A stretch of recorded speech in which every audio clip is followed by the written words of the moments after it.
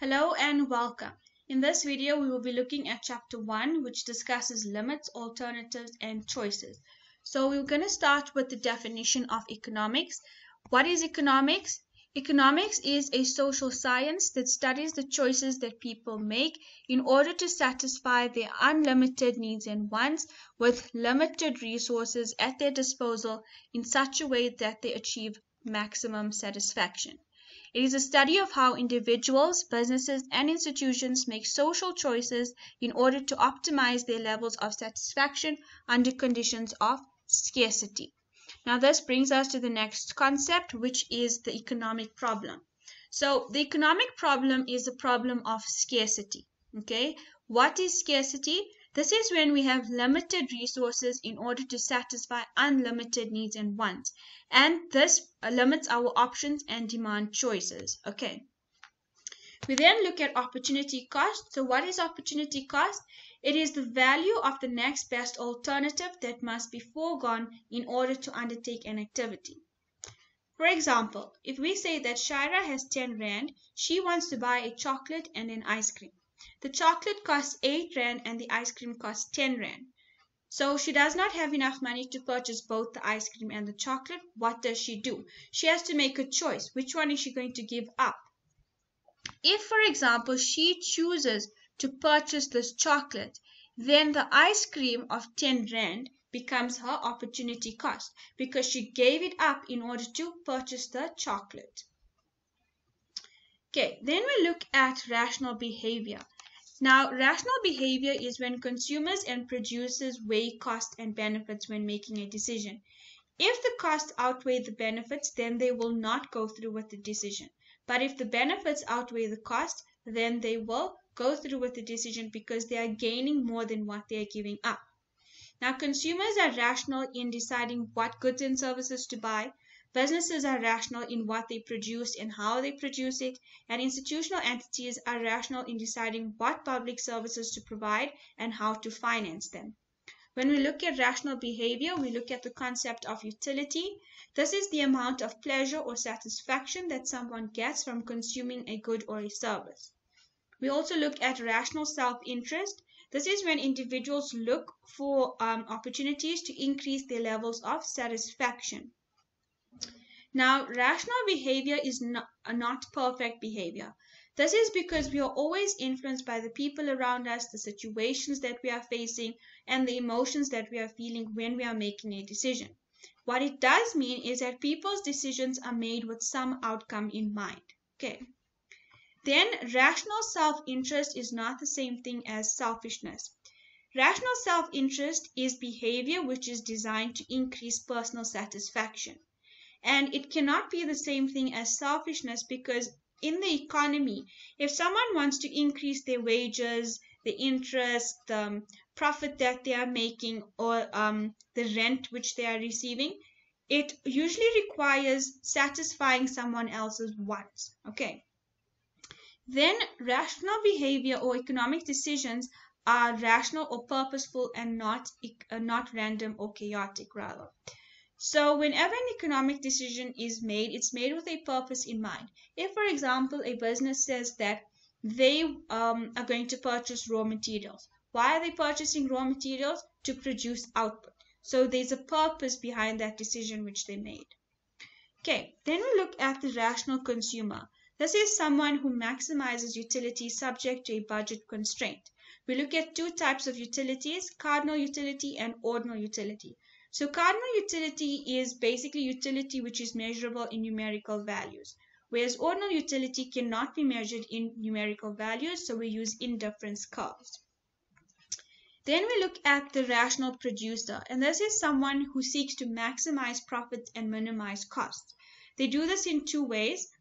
The first way that they can do it is by deciding on the quantity of goods or services to be produced, and then they try to produce as cost effectively as possible. Right? The second way is that they decide on the sum of money that may not be exceeded in the course of production, and then they try to produce as much as possible within that budget. Okay. Then we move on to the budget line. So the budget line is a curve or a schedule that shows the various combinations of two products that a consumer can purchase with a specific money income. And we draw this graph when we look at a budget line. So this is your basic budget line. This line here represents the total money income and the various combinations which you can purchase with all of your money income of good X and good Y. Everything within this line is attainable, okay? Meaning you have enough money to purchase these combinations within this line. Everything outside the line is unattainable because you do not have enough money to purchase those quantities of good X and good Y. Now, your budget line will shift for two reasons, either a change in income or a change in your prices. So if there's an increase in income, your budget line is going to shift outwards. Also, if there's a decrease in your prices, your budget line is going to shift outwards. So an increase in income will lead to an outward shift of your budget line. So this line shifted outwards because we have more money to purchase more goods and services. The same thing with a decrease in price. Even though you have the same amount of money as before, because there's a decrease in prices, you can purchase more units of each good or service. Okay. Now, if we look at another budget line, for example, this is our budget line, right? Good X here, good Y here. But there's only a change in the price of good X. So this means we can purchase less of good X. So our budget line will shift down this way, showing a decrease in the quantity of good X that we will be able to purchase with our money income. Okay. Then we look at macroeconomics and microeconomics. So macroeconomics examines or studies the economy as a whole, or its basic subdivisions or aggregates. Now, an aggregate is a collection of specific economic units treated as if they were one unit. So that is why even though you have many households in an economy, they are put together as one, okay? Then aggregates help macroeconomics seek to obtain an overview or general outline of the structure of the economy and the relationships of its major aggregates. Whenever you're looking at macroeconomics, you are looking at totals, okay? So total output, total employment, total income, or you're looking at aggregates, which are also totals, aggregate expenditures, stuff like that. So you're basically looking at the general level of prices in the economy, okay? When we speak about macroeconomics, we say we're looking at the entire beach. Microeconomics, on the other hand, is economics which is concerned with individual units, right? So it's decisions made by individual consumers, individual workers, individual households, and individual firms. Okay, it measures the price of a specific product. So here you're looking at specific items. Okay, specific items. And here we say that we're looking at the sand, the rocks, and the shells on the beach. Next, we look at positive economics versus normative economics. So positive economics, these are facts, okay? Whereas normative economics, these are opinions. It's what the economy should be like, okay? So here you're looking at what is versus what ought to be. Now we move on to society's economizing problem. And this has to do with scarce resources. Now your scarce resources are your factors of production, which is land, labor, capital, and entrepreneurship, okay? Now each of them have remuneration. For land, you have rent. For labor, you have salaries and wages. For entrepreneurship, you have profit. And for capital, you have interest. Okay? Now, land includes all your natural resources. Labor is both your physical and mental labor, and capital is your manufacturing aids used to produce goods and services. But the purchase of capital is an investment. Entrepreneurship combines land, labor, and capital to produce goods and services in order to make a profit. Then we look at the production possibility curve. Now, this displays the various combinations of goods and services that an economy can produce, right?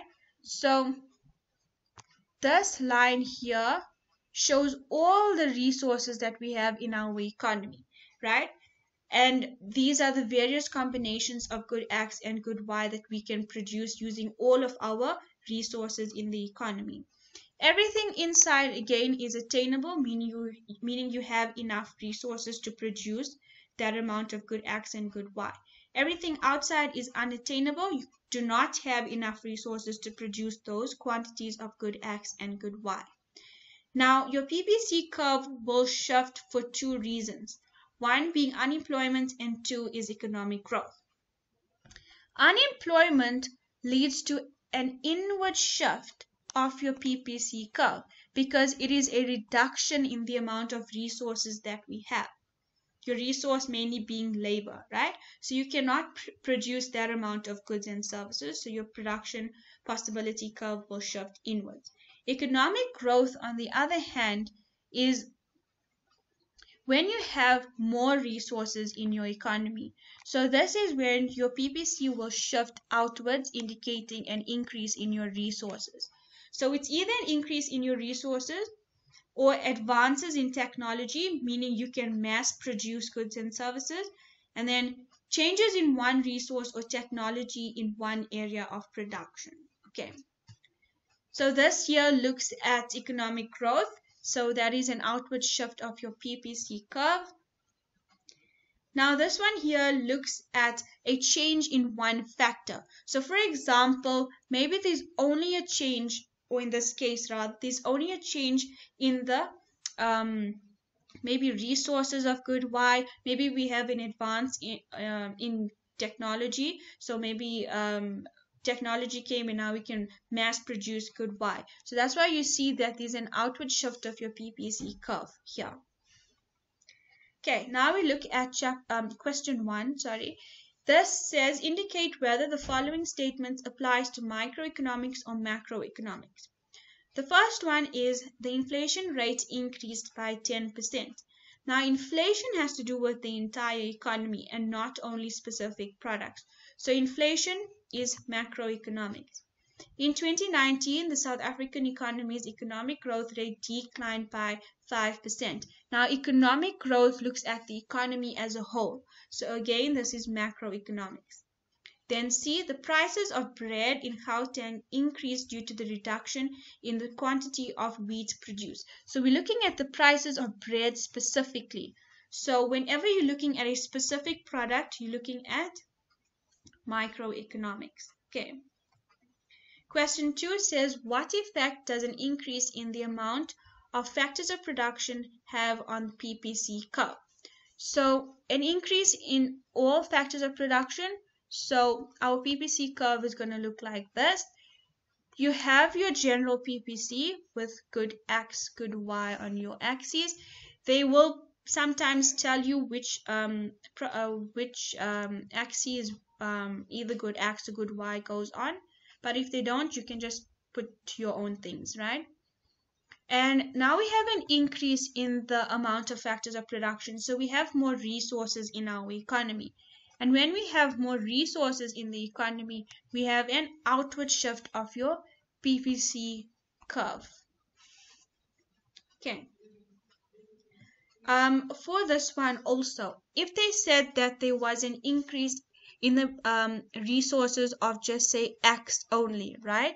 Then your PPC would only shift out for X, okay? Because you can now produce more of X. Question 3 says show the effect on the budget line if there's an increase in the price of product X if the price of product Y stays the same. So we have to draw a budget line, but it says here there's an increase in the price of product X and the price of product Y stays the same. So if we have to draw this budget line, this will be our original budget line, okay? They say product X is on the Y axis, so you have X here, you have Y here. Now there's an increase in the price of product X. If there's an increase in the price of a good, it means you can purchase less of that with your money income. So your your budget line, is going to shift downward like that, because you're going to see a reduction in the amount of good X which you can produce, but good Y will stay the same. Okay, so that's it for this video, and thank you.